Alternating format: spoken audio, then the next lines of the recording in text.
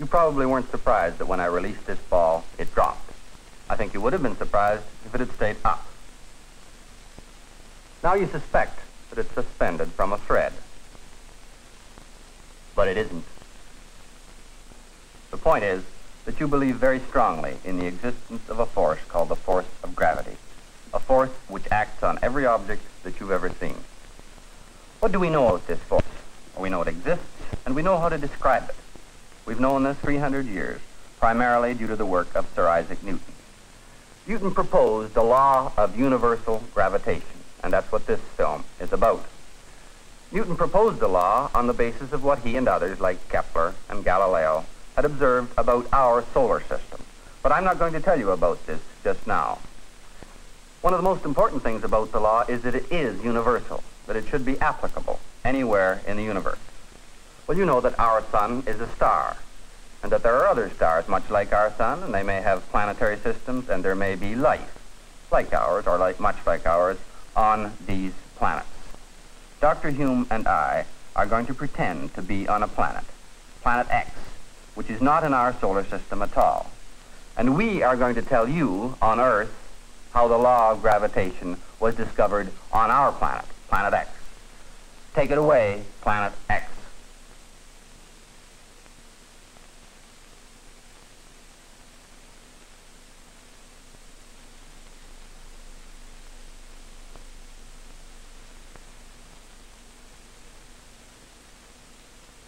Thank you, Earth. Here on planet X, we now know that our solar system has certain features which are similar to yours. Our planet, our Earth, has a sun just like yours. But there are no other planets and no moons in our system.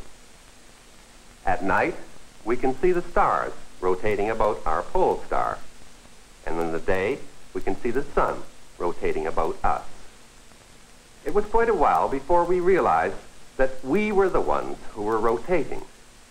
We had a spherical planet, and it was spinning once a day about its axis. The stars were not moving. We confirmed this notion by swinging a pendulum at the North Pole. But you know all about that. But there was evidence of another motion. The sun gradually changed position relative to the stars. In a year's time, it moved around in a circle until it was back where it started.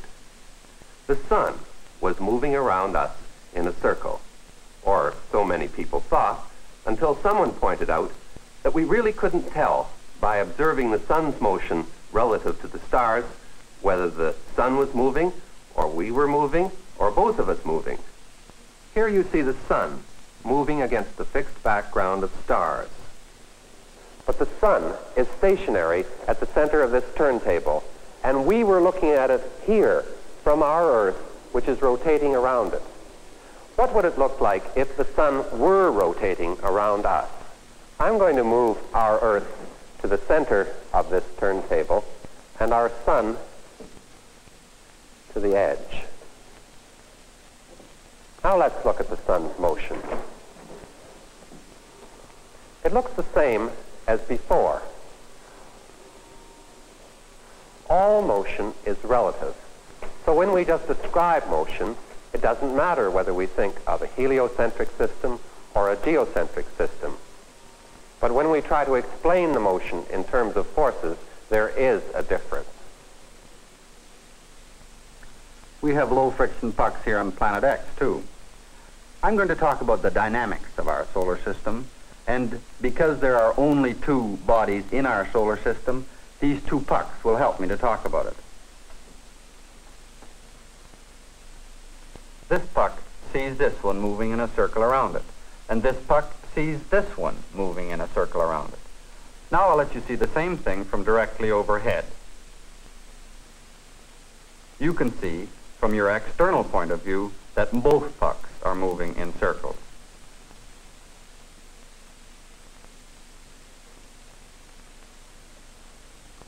Now I'll do this again with two pucks of different mass. This puck has a thicker base, and therefore more mass. again, this time, each puck sees the other moving around it in a circle. But you see that the puck which has more mass is moving in a smaller circle from your external point of view.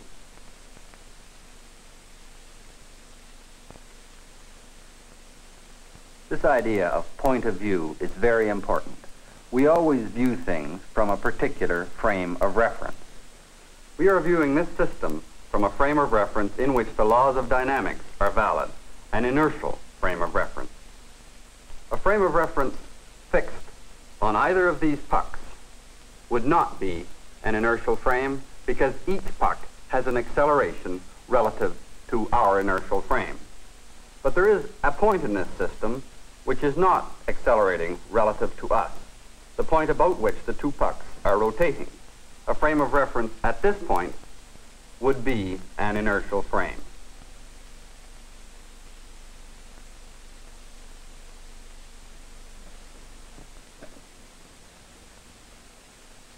Suppose I use an even larger mass ratio.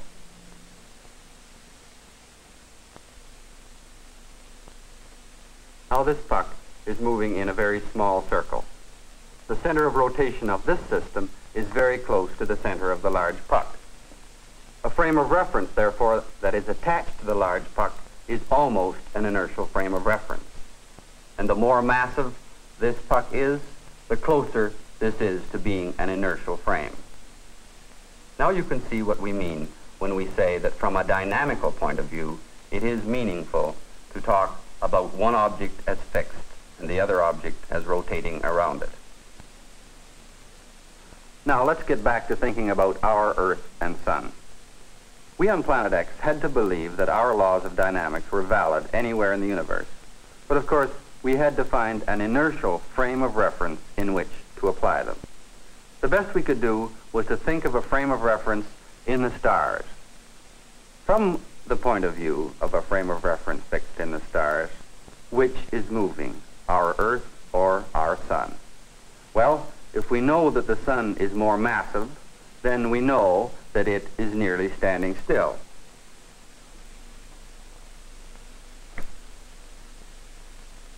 Like this, with the Earth going around it. The Earth could equally well be nearly at rest, provided it had the mass to swing it. However, until we discovered the law of gravitation, we had no way of knowing which was more massive, the Earth or the Sun. Just one more thing. What I have said about two pucks applies to our Earth and Sun only if there's a force between the Earth and Sun which acts like this string.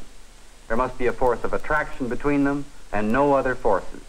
If forces act from outside the system, then anything may happen.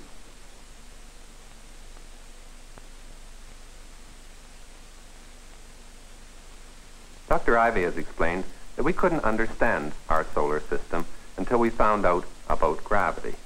So I'm going to go back to the beginning of the story. Everything we drop on Planet X falls with the same acceleration. There is a mysterious force attracting everything in towards the center of our Earth. We invented the word gravity for this force, but of course that doesn't make it any the less mysterious. We felt that gravity might extend into space, even as far as the Sun, and perhaps it too was a falling object. We went as far as working out the acceleration of the Sun relative to the Earth, and it was very different from the acceleration of objects at the Earth's surface. We didn't have any other objects in space to make measurements on, so there the project ceased. We lost interest in gravity until recently, when it became fashionable to think about space travel. Then it was clear that we must explore the space around our planet to see if there was any change in gravity as we went away from the surface. We knew that at the surface, the acceleration due to gravity was always directed towards the center of our Earth and remained roughly constant in magnitude wherever we went. So we thought that as we moved away from the surface, the magnitude might change, but the force would always be directed towards the center. It would be a central force. This would be just the kind of force necessary to hold a satellite in orbit. The satellites we plan to send up were to have a very small mass relative to our Earth. So as far as the dynamics of these satellites is concerned, we could think of them moving in orbits about a fixed Earth. This peg represents our Earth, and we could time the period of the satellite, measure the radius of its orbit, and calculate its acceleration. This acceleration would be due to gravity at this distance from the center, the Earth. And if gravity behaves in the same way as it does at the surface, this acceleration would be the same for any mass of satellite at this distance. So in this way, we hope to measure the strength of the gravitational field of our Earth in space.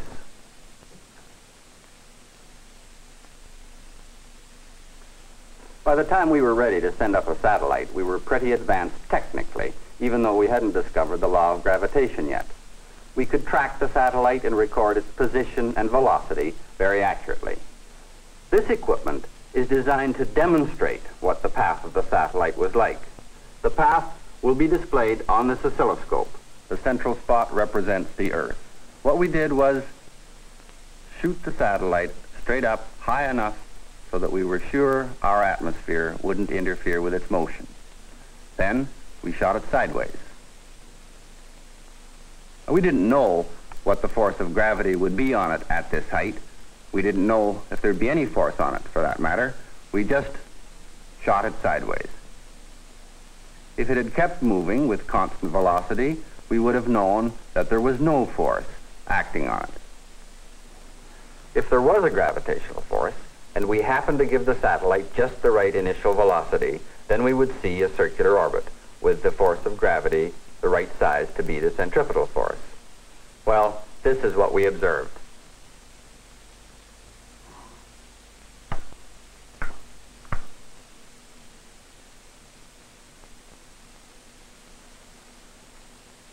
The path was certainly not a circle. However, there must have been some force acting because the satellite did not keep moving with constant velocity. It went into orbit around us.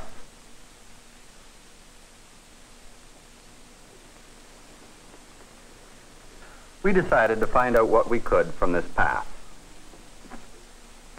We noticed that although the speed of the satellite kept changing, that it swept out equal areas in equal times. Here's the Earth. Here's the satellite at some instant, some time later, and an equal amount of time later. This area is equal to this area. These distances are not the same, but these areas are. We deduced from our knowledge of dynamics that this meant that there was a force acting on the satellite which was always directed towards the Earth, what Dr. Hume calls a central force. There's a central force acting up here just as there is at the Earth's surface. Well then, why didn't we get a circular orbit? Just because we didn't give the satellite the right initial velocity. It turned out that it was rather fortunate that we didn't have a circular orbit, because this kind of a path explores space at different distances from the Earth's surface. When we looked more carefully at the orbit, we found that it was an ellipse with the Earth at one focus. What did this mean?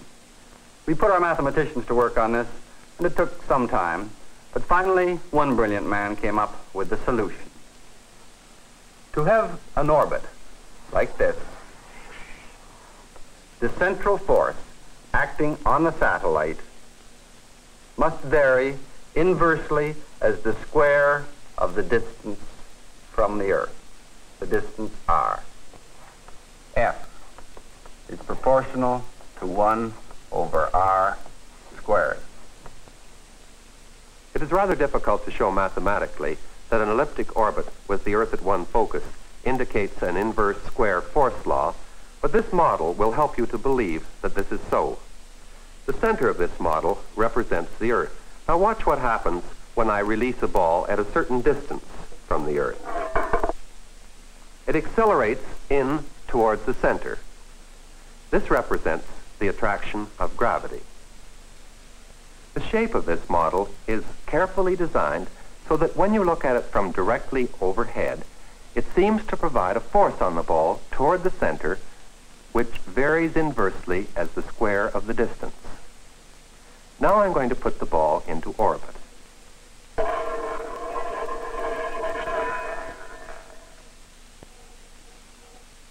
The ball, because of friction, spirals in towards the Earth. This is what happens to a satellite if it is not high enough up in the atmosphere.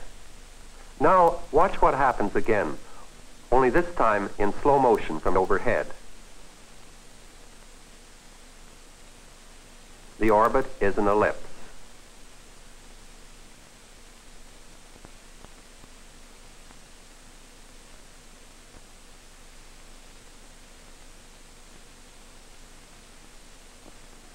One satellite gave us this information. But in science, we do confirming experiments whenever possible, so we kept on sending up satellites.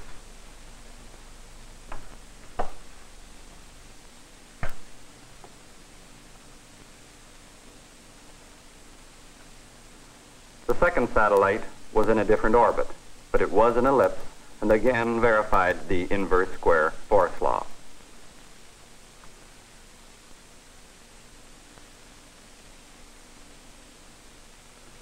We kept on sending up satellites, and we soon noticed an interesting fact.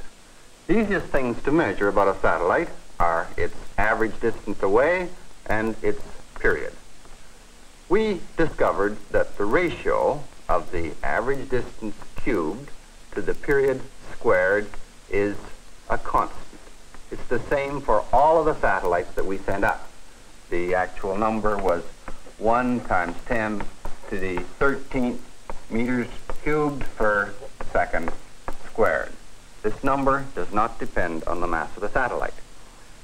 Now we thought we were in a position to tell whether the sun was our satellite or not. For the sun, we knew the distance away and the period, so we could calculate this ratio.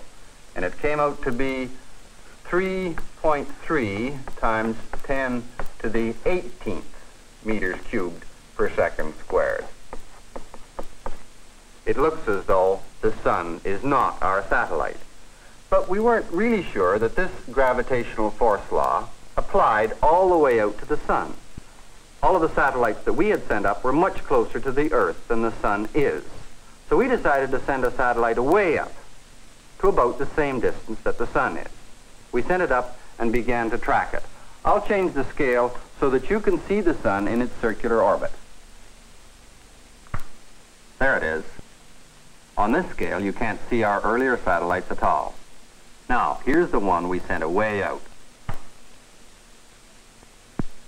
Its orbit really confused us for a while. It didn't move in a simple orbit at all. It actually turned around and went backwards sometimes, what we called a retrograde motion. We couldn't make sense out of the motion at all until somebody had an idea to look at the motion from the point of view of the sun rather than the Earth. Here the sun is fixed at the center. Now the Earth is going around the sun in a circular orbit. And look at the satellite. It is in an elliptic orbit round the sun. The motion is simple.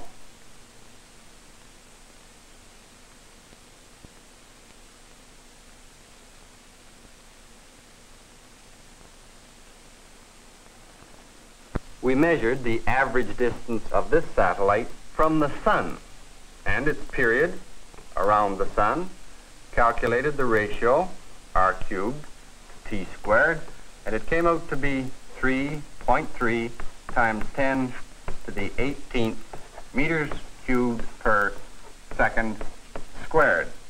Now look at this. This is the number that we calculated thinking that the sun went around the Earth. It didn't fit this, but it does fit this. It looks as though the Earth goes around the sun. We kept on sending more satellites up to great heights, and they became sun satellites. We calculated this ratio for the M, and we always got this result. For sun satellites, this is a constant. But it is a different constant than it is for Earth satellites. we had two systems of satellites, one around the Earth and one around the Sun. I'm going to concentrate on the Earth satellites and see what we can learn from this peculiar relationship. Now, the orbits you have seen were ellipses, but this would hold true for circular orbits as well. This is the force required to hold a satellite in a circular orbit, and it must be supplied by the gravitational attraction of the Earth on the satellite. Now, we already know that the gravitational attraction would be inversely proportional to the radius of the orbit squared, and of course, gravitational force is always proportional to the mass of the body acted on. I'll put in a proportionality factor. This is the force needed. This is the force available. So for a circular orbit to be stable, these two must be equal. Now you'll notice that the mass of the satellite cancels from this equation. A satellite's orbit does not depend at all on its mass. Now I'm going to rewrite this equation. R cubed over t squared is equal to the factor divided by 4 pi squared. This is the ratio that we found was a constant for all the Earth satellites. So this factor is a constant for all the Earth satellites. But it is not a universal constant.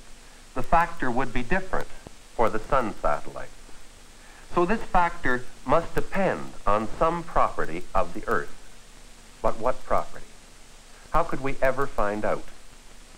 Well, we were fortunate here on Planet X in having a man of genius who pointed out that if the Earth exerted a certain size of force on the satellite, then the satellite must exert the same size of force on the Earth.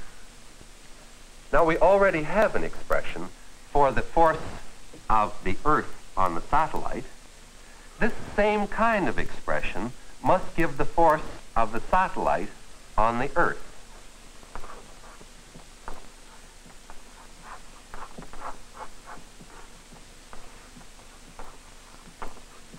And these two must be equal. This factor depends on some property of the satellite. Now I'm going to rewrite this expression. The r squareds, of course, cancel, and the factor for the Earth divided by the mass of the Earth will be equal to the factor for the satellite divided by the mass of the satellite. This expression involves only the Earth. It doesn't depend whatsoever on the properties of the satellite. This expression involves only the satellite. It doesn't depend on the Earth. And what's more, it's the same for every Earth satellite. So perhaps it is reasonable to assume that this ratio of the factor divided by the mass is a universal constant. This means that the factor depends on the mass of the body, that the factor is proportional to the mass. Now, if I used this expression, I would find that both of these expressions would equal the same expression.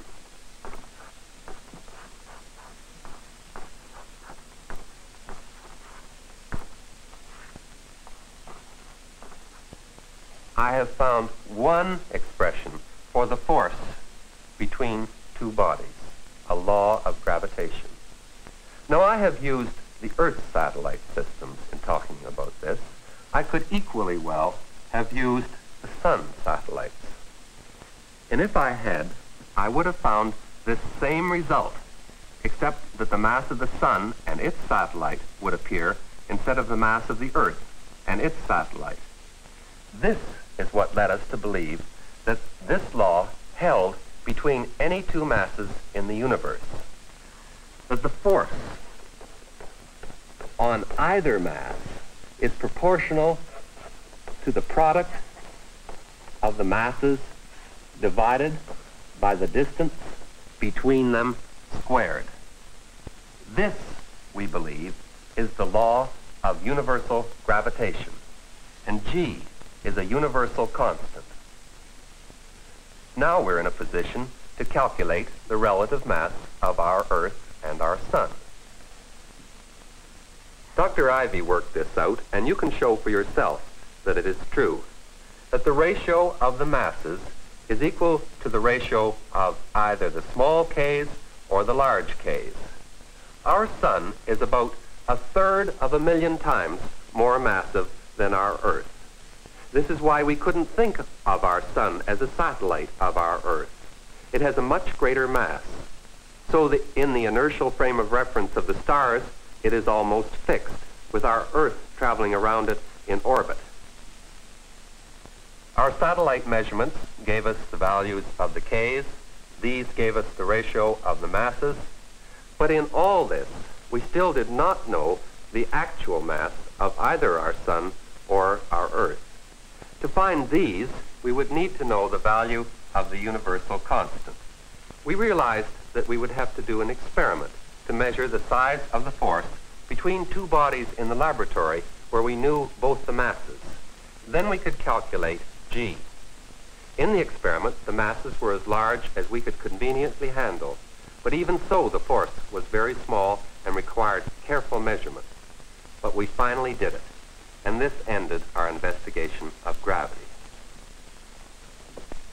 We have answered the age-old question of whether our Sun goes around us or we around it, and we have found the masses of both of the bodies in our solar system.